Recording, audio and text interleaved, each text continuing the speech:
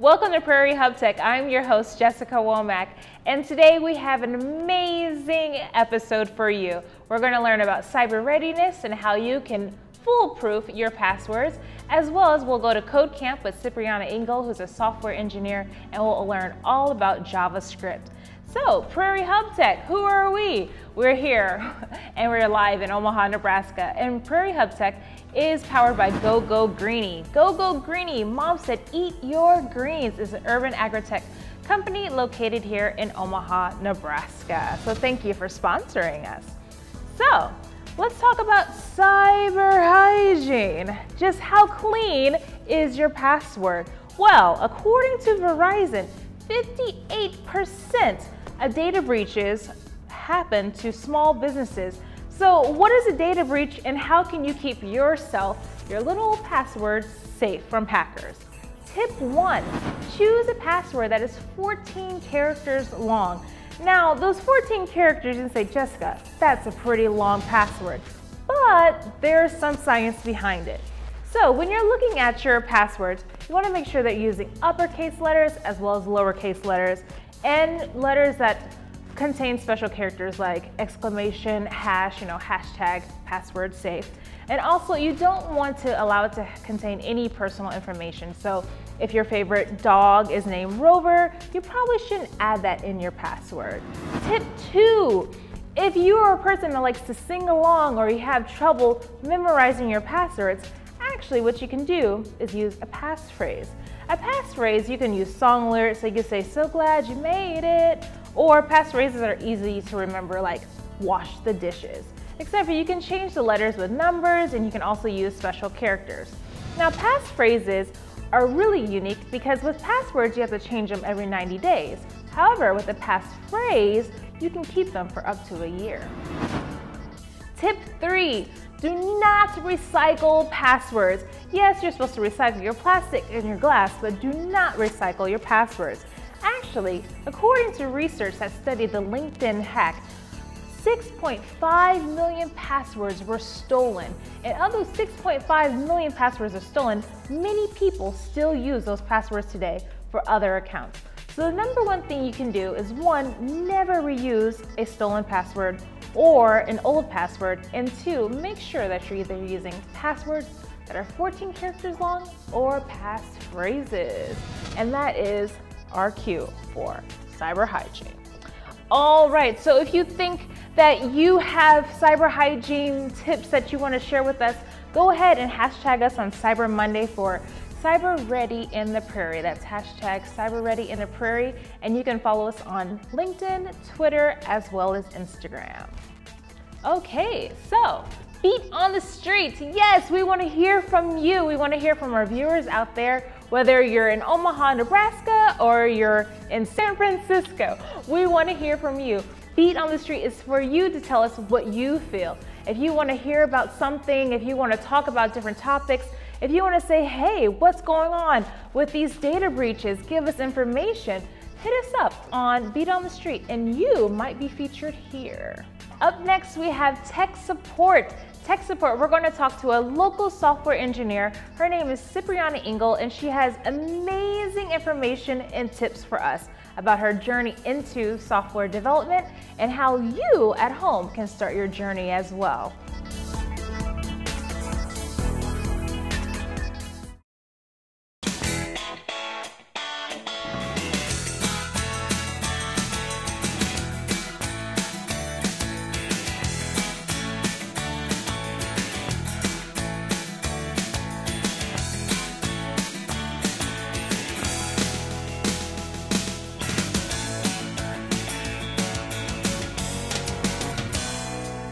KPAO Community Television, handmade in Omaha since 2013. Welcome back to Prairie Hubtech. My name is Jessica Womack and I'm your TV show host today. And with us we have Ciprianna Engel. She is a software engineer. Welcome, Ciprianna. Thank you. Woohoo! So Ciprianna, thank you for coming on the show today. And I have a question. What does software engineer, what does that mean? What does that title mean? Yeah, so it's actually kind of a broad title in the tech terms. So it can mean back-end engineering, front-end engineering. I mean, there's just a wide array of things right now. Wow. So it's kind of a catch-all. My particular job that I do is more of web development. Okay, so, that's cool. Yeah, I'm on the UI team, and so a lot of what I work with is in JavaScript. Wow. All right. So when you say UI team, what does that mean? So UI stands for user interface. User interface. Yep, that is exactly what you're going to be seeing when you visit a website. Awesome. So all those pretty colors and the buttons, you're the person that's behind that. Yes. Not designing it though. Not designing it. Somebody way better at that designs the buttons. I just make them sit on the page where they're supposed to. Okay, so they're not migrating all over the place. Like, wait, so where's the menu button? Okay, that's you. Awesome. So how did you arrive at that position today? Yeah, so I have kind of an interesting path into just software engineering in general and web development. I went to school for international relations. Oh, wow. Completely unrelated. Okay, let's talk about this too. Right. So international relations, I just started getting into using a programming language called R. And that's used for a lot of statistics. And so that kind of sparked my interest into learning how to work with data a little bit more, kind of getting into what SQL is and how data comes together. And so from there, I kind of started taking a more data path. Oh, wow. And learning a little bit about SQL, Python at my first job out of school. So that kind of introduced me. And then I actually came back to Omaha because I was outside of Omaha. And I came back here and I went through Omaha Code School. Oh, that's so fun. Yeah. Wow. Awesome experience. So you went from an international relations student doing R, statistics, then you transformed and then you ended up at Omaha Code School. So Omaha Code School, is it still here in Omaha, or tell us a little bit about Omaha Code School? Unfortunately, it is not anymore. So the founder, Samit Jain, and some of the other founders that were running the school, they moved out of the state. But yeah, they had just an amazing program here. They had several cohorts of students go through the school, and many of them are successful in the tech field now. So that is pretty cool. Yeah. So when you were at the code school, when you were there, did you decide, okay, I'm going to be a software engineer at that point, or did you start learning more about it? Because you said you had interests, like a background in Python and R. So what happened at Omaha Code School to keep you going forward? That's a great question. Because I wasn't actually sure. I just knew that it was kind of an interest of mine, and it was something that sounded like a challenge. And so when I got to Omaha Code School, like the first day we got our assignments, and it was so overwhelming, and I was like, I don't know if this is for me. So Yeah, you see a whole bunch of script on the page and you're like, maybe? I'm not sure. It was overwhelming, like completely overwhelming. But the more I stuck through it, and I just liked it more and more, because it was that piece of just like, I felt like I'm really solving a problem. Oh, that's nice. Yeah, it was like a puzzle coming together, and that really just like drives me. I enjoy doing that kind of work. So. Okay, well that sounds really rewarding then. Yeah. So what is the language that you use the most then? So day-to-day now is JavaScript. Yep, so in code school, they actually start teaching you with Ruby. But I got my first actual full-time software engineering job in JavaScript as a web developer. And when you say JavaScript, for our viewers at home, they're saying, what is that? Is that the thing that I press for the update? What does JavaScript mean? What is that? Yeah, JavaScript is a language that works in web browsers. And so it allows you to have an interactive piece with your websites. Oh, that's nice. So it's not necessarily required for any websites that you see. That's just giving you information. But it has that interactive piece. So when you click on a button or submit a form, or it's bringing you back a large amount of data, that is likely being done with JavaScript. Okay, well that's good. That's good to know. So when I'm going to a website and I'm pressing all these buttons, you're making sure they stay in place. I understand that JavaScript is behind this. It's working. Okay, that's awesome. So what is the most difficult programming language? We know your day-to-day programming language, but what's the most difficult for you? With JavaScript, I feel like one of the most difficult things there is that it's a constantly changing ecosystem. Oh, really? Which also makes it really fun too. So it kind of depends on how you're driven as a programmer and as a learner. So For me, I actually went on maternity leave earlier this year. Oh, congratulations! Thank you. So I was out for 3 months, and just in that time span coming back, I felt like so much had changed within the ecosystem that it took me just a couple of days to get back up into speed. Wow, that's really fast. Okay, when you said it moves fast, I'm thinking, yeah, every 2 years there's an update, but 3 months and already you're seeing changes, and you're like, what does this mean? Okay, wow, that's really interesting insight. So what's your favorite software platform when you're using JavaScript or Ruby or R? What's your favorite platform, period? So one thing that I use every single day is VS Code. So really? Okay. That's the editor that I write all of my code in. And it's probably the most popular editor out there if you're in web development or JavaScript programmer. So there's just so many, it's open source, it's run by Microsoft, and there's just so many extensions and different programs that are included in it that it makes like programming so much faster and easier. That's good. Yes. Okay, because no one wants to just type away and like, is taking forever. It's nice to have plugins and know that there's also community behind it too. I'm sure you probably have questions and it's like, oh, just throw it up here in the community. Yep, their documentation is fantastic. Oh, so really? Tell me about this documentation. Sometimes documentation for different platforms or softwares, it can be a job in and of itself. So that's good that they have nice documentation. Okay. So what are the drawbacks for using either your platform of choice or your programming language of choice? What are some of the negatives behind it? Yeah, that's an excellent question, and one that a lot of people, even developers, don't really think about. With JavaScript, anytime you're adding in a scripting language to your browser, there are side effects. So some of the side effects when you add in JavaScript is it's going to slow down your web page. And so if you think about people that are not using the newest iPhones and trying to access your web browser, or they're on a slower connection in, say, a rural area where they don't have 4G connection, you have to think about how much JavaScript you're actually loading on your page just to make basic things function. So it's important that if you do add in JavaScript, and most of the time you will because it's just the way the web works these days, why not? that you should at least have a fallback or have something that shows you, hey, this is still loading. You know, if you're on a slower connection or on a device that maybe doesn't work with certain JavaScript features, because that happens all the time, then we need to have fallbacks in place. So that's definitely something that we should be considering more as JavaScript developers. But I would say one of the drawbacks is we really don't consider it as much as we should. Oh no, someone's going to come knocking on your cubicle like, this is loading too slow. Well, that's really good. I didn't think about that. So when you're designing a website, especially some of our viewers are wanting to get into coding and web development. So it's really interesting that just thinking of all the different add-ons, and if you want to make it super fancy, if you want fireworks to explode, I mean, you have to think about how long is it going to take for those fireworks to load on the page. So that's a really good insight. Okay, so I have one last question before we wrap it up.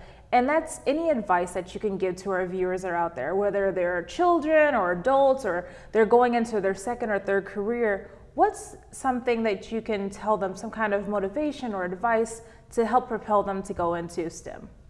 One thing that I was told that I thought was really helpful when I was just first learning how to program in Ruby and then later on in JavaScript was just to take a very small, sizable project and work on that.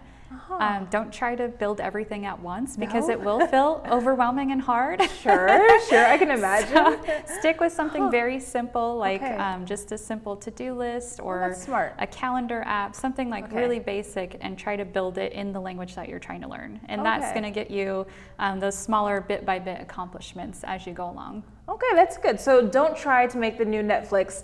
Just go for the next to-do list. Okay, just check in my mind. Keep it simple. Keep it simple. Okay, I like that. That's really smart. Thank you so much, Ciprianna, for coming on our show today.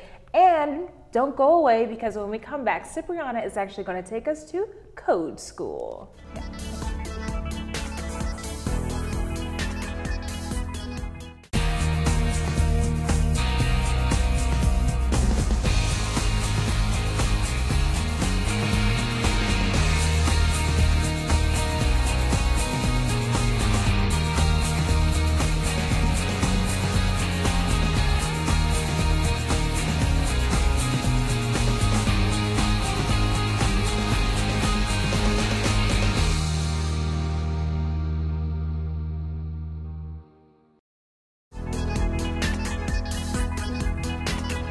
Okay, and we're back. So, Code Camp, who's ready for camp? Yeah, I'm ready for camp.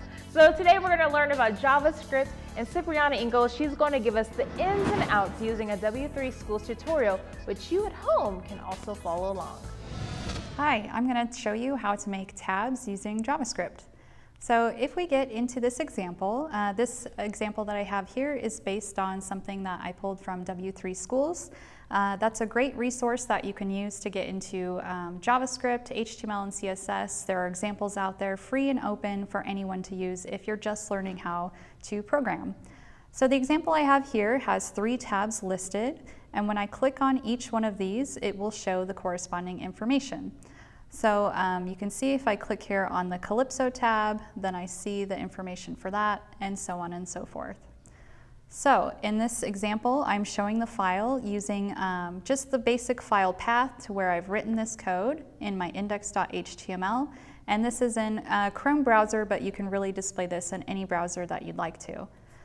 Getting into where the code is actually written, I have this in VS Code, which is an editor that I like to use, but you can really use whatever editor you'd like. If we look at the file structure, I have index.html. Again, that's what I referenced in the browser. You don't have to be connected to the web in order to get this to display locally. And then I have a script.js, which is where all of my JavaScript is at to make these tabs function, and then a style CSS, which is just the basic styling that you saw on the web page for the colors and whatnot. So in the header tab, I'm pulling in the style sheet, and then using the script tab, I bring in the script.js file where all the JavaScript is living.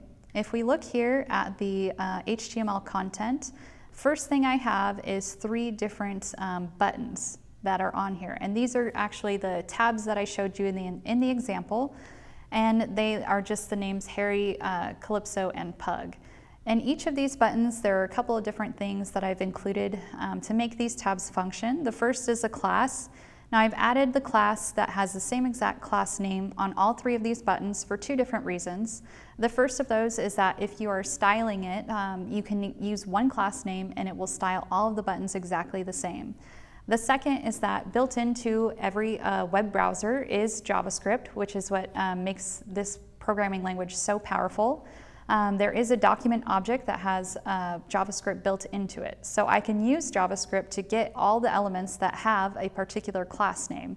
So in this case, if I want to look for everything that has the class name tab links, then I can use the built-in JavaScript into your browser to grab all of these elements at once. So that's the first thing I've added to all of these buttons to make it function. The second thing I have here is an onClick event. Now the onClick event is called showPet. I've defined this in my JavaScript file, and then I'm passing in 2 different parameters to the onClick event. The first is the event object, and that's the actual click when I click on those buttons. So if I clicked on the tab for Calypso, then it will pass in that event that I've clicked on that tab to this onClick event. And then the second one is a parameter called Calypso, Harry, and Pug. So each one of these is unique based on the information that I'd like to display. And corresponding with these 3 tabs is the tab content. So that's where I'm actually showing the pictures of my cats and the information about them. So each one of these is just a basic div element. It has an ID. The ID corresponds to the tab, and it corresponds to the parameter that I'm passing in to the onClick event. And then I've given these also the same exact class name for the 3 of these. So these all should pull up together if I'm trying to find them using JavaScript. And then within this div is just the basic information that I want to display on my tab content. So now diving into the JavaScript file, we can see that I've just have a few lines of code here, very basic, easy to make these tabs work. I've named a constant called showPet, and again, I've passed in 2 different parameters to that function. Now the first is that event, that click event when I click on it, and then the second is tab name, and that's Harry, Calypso, or Pug. And then when I get into the function, the first thing that we're going to do is, again, that reference the document and then get all the elements by a class name. So this is built into your browser, JavaScript that you can use, and it's going to pull back everything that has the class name tab content. So if I go over here and I'm looking for everything that has class name tab content, I can see there's 3 different cases here. So I should get 3 elements back. And I'm going to store all of those elements into tab content. That's the name of my variable. And so when I get this back, I'm going to have them stored in a list, and the list might look something like this, A, B, and C. And then I want to do something to that list. So I want to go over each item in the list and do something. And the way you do that in JavaScript is called a for loop. And a for loop in JavaScript starts with the word for, and then you have parentheses, and you pass in 3 different parameters, and then you have the brackets. And anything you want it to do to each of the items goes between your brackets. And so in this case, the first thing that we need to do, the first parameter we're passing in, is the I parameter. And that's usually, that's a name variable. You can name it whatever you'd like, but we usually name it I because that stands for index. And we're going to use this parameter as the index for the files or for the array that we're going to iterate over. So we're starting with the number 0 because JavaScript is a 0-based index language. So the next parameter here that we want is the condition. So while this condition is true, then we go down here and complete this line of code. If this is not true, then our loop is over. So we're looking at tab content.length, and tab content again is this variable that I've called out here that finds the elements by class name. So if I look at the length of tab content, that is equal to 3. So while 0 is less than 3, I'm going to come down here and complete this line of code. And then I'm going to add 1 as the last part of this. That's what the plus plus stands for. So then once I add 1, I'm going to start back over here at the beginning of my loop. I is already initialized, and now it has a value equal to 1. So if 1 is less than tab content length, which is still 3, then we're going to come down here and run this line of code. So on and so forth until this condition in the middle is no longer true. So for each of these tab contents, what I'm actually doing is I'm going to find the tab content in the list based on the index that we're currently on. I'm going to set the style of that element that we found, and then I'm going to set the display of it to none. So we're actually going to hide any currently showing tab content. And that's all we're doing in a for loop. We're going to use this same exact model below to iterate over each of the tab links. So those are the buttons that we clicked on. Again, we name them all the same class, so I can get elements by class name using our document object, and then I'm going to store them in a variable called tab links. I'm going to use the same exact function setup to iterate over this new list called tab links, and I'm going to look at the class name that I've given tab links. Now I've set a class name active in my style.css, and all that's doing here in the CSS is giving it a new background color of light gray. So if any of my current tabs have an active class, I want to replace that active class with this, which is just an empty string. So all that's doing is going to take off the active class and remove it.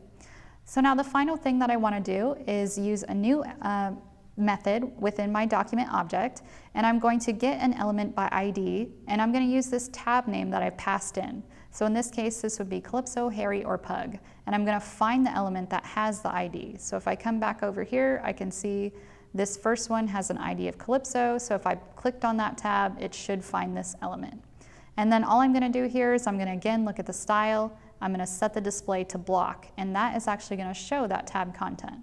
And then finally, I'm going to take the E, which is the event object, that click event, and then the current target value of that object is what I have clicked on. So in this case, it's the button that I've clicked on. And then I'm going to add the class name active back onto the tab that I've clicked on. So that just shows us that now I know I've cleared off all the other tabs, I've cleared off everything, and I'm setting the currently clicked on tab to the active element. So if we look at this again in the final example, and I'll just refresh the page here, you can see and follow along in what we have here. Here are my 3 tab contents, classes, that I want to show when I click on the buttons. And then here are my 3 buttons, again with the class name tab links, and then I have those on-click events where I'm passing in the name or the IDs.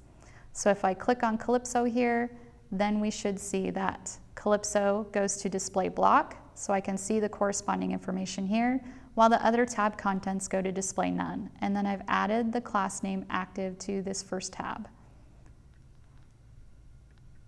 And that's all there is to make tabs work in JavaScript. Thank you so much for following along.